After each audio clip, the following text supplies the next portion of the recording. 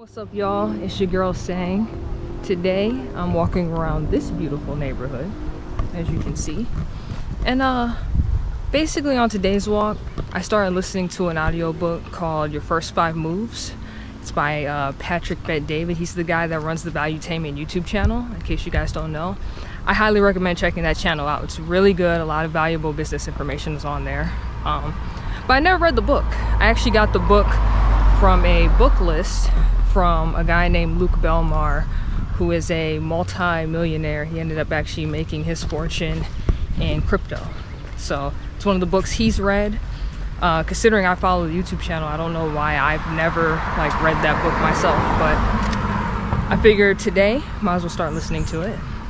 So I'm in the beginning stages of the book, and basically he explains how when it comes to business and life, you always need to be thinking a couple steps ahead, and he compared it to chess. So if you've ever played chess coming up, the grandmaster can usually see 12 steps ahead, and he explained that a lot of successful business people actually do play chess, and it helps them within their business life because it helps them figure out how many steps ahead they need to be when it comes to running their business. So something that stood out to me so far in the beginning of the book, outside of him saying that, is that he said a lot of us, usually when we make our moves, it's usually off of a reaction to somebody else's move. So he gave a good example of that, where he explained he used to work in a Bally Total Fitness when he was way younger, and his boss promised him a position as a weekend manager at a Hollywood location, and they were like, if you can go to this place and turn it around, I'll give you the position here. We all know how corporate America is. So despite him doing what he needed to do, he killed sales goals. He was at the top of the charts and everything. They didn't give the position to him. They gave it to another guy that was up for it but didn't even hit his sales goals. It was just because he was there longer, you know. And he obviously got mad, which I don't blame him for being mad, but he went outside to think about all the next moves if he stayed with this company, and he was only really able to think 1 or 2 moves ahead now because they had already made their move, which was hiring the other guy. And so his next move was to quit. And when he said that most people make their reactions off of that, they do. How many times have you worked with people where they've gotten mad because a boss promised them something and it angered them, so they left immediately, right on the spot, right? I'm pretty sure you've done it. I've done it before. It happens, you know. You're not thinking as far ahead as you should be. And I actually thought way further ahead when I left my last job. Everything was planned out. It was we're gonna save this much money.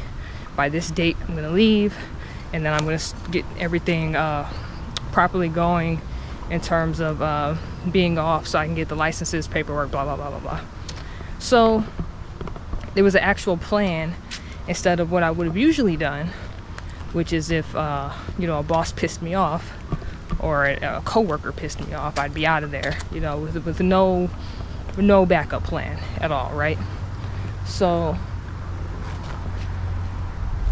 gotta make sure ain't no cars coming. So I could agree with that. And then I'm actually looking into, I said this earlier on the gaming stream, but I'm taking a women's entrepreneurship course at Cornell. Starts at the end of this month, and it runs for 3 months, and it teaches you how to basically set up your business, make connections, stuff like that, stuff that you would need to be an entrepreneur. And basically going to be there, I also want to read this book because I want to be 5 moves ahead for the first time in my life with doing something. So even with quitting my last job, it's yeah, I planned about 2 or 3 steps ahead, but I didn't plan that far out ahead. And it's just something a lot of us do. It's natural. One of the things he said is that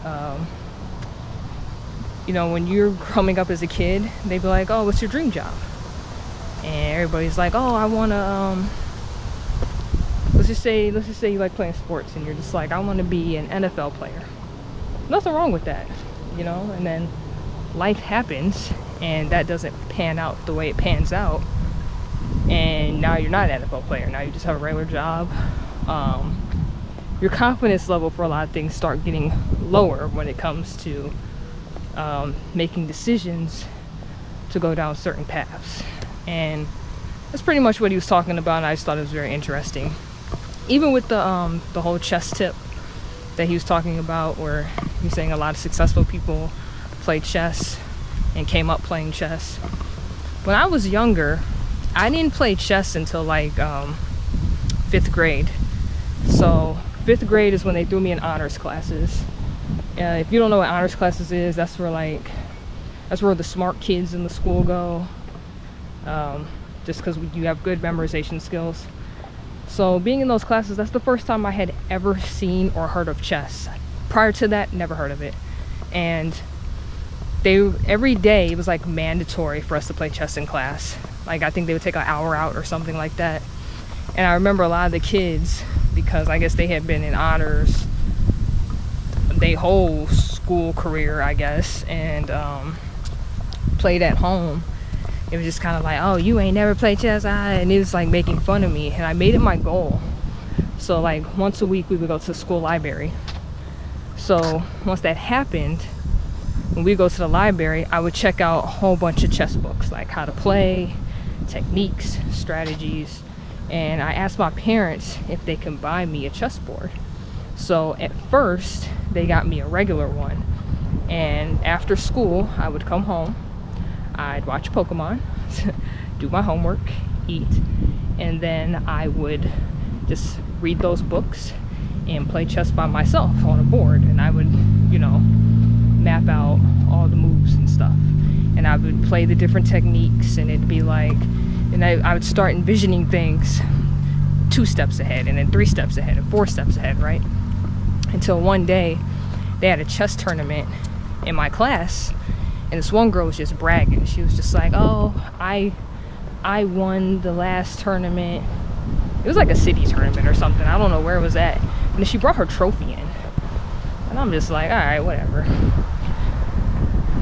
Everybody thought I was gonna be out first round, because you know you have brackets.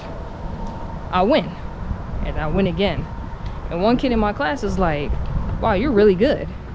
So he started hanging with me and coaching me while I'm going through this tournament, till I get to the end. I get to the finals, and it's against the girl that, you know, was bragging. She brought her trophy in and whatnot. Turns out I ended up beating her. When you want to talk about the saltiest face in the world, like, she was so salty. Like, she was upset, complaining. And kid who coached me, he ended up actually being really cool. I ended up being like really good friends with him up until, well, we got to middle school, and I was still in honors, but we just weren't in the same classes, because they ended up breaking people up into teams. It's stupid. It was really stupid how they split everybody up. But yeah, so I used to play chess a lot growing up. Now once I became an adult, I stopped playing as much because I didn't have anybody to play with, you know. Yeah, I'm in honors, so I have other kids to play with because I see them every day. Then you just grow up, and like, nobody in my circle really played like that. Like, they know how to play, but we weren't just sitting around playing chess all day. We were actually playing basketball every day.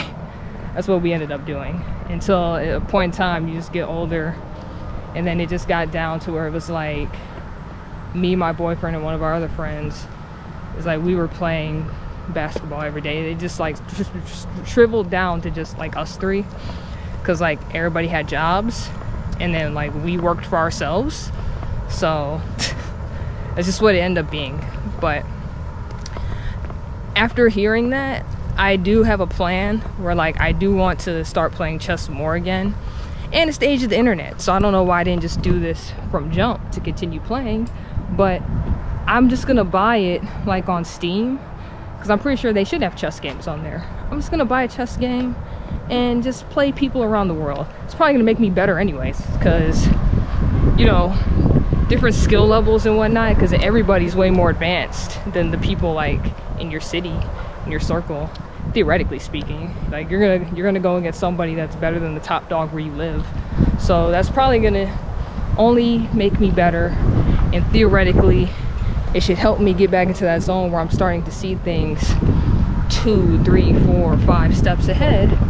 So when I get ready to finish my program out and I'm ready to launch my business and start that in business terms, I will now actually start be like thinking 2, 3, 4, 5 moves ahead. So hopefully that betters me and helps me out. And that's just something I wanted to share real quick while I'm on my walk. I'm actually getting back to this audiobook, so until next time, make sure you like, comment, and subscribe, because you already know who it is. Same, bitch.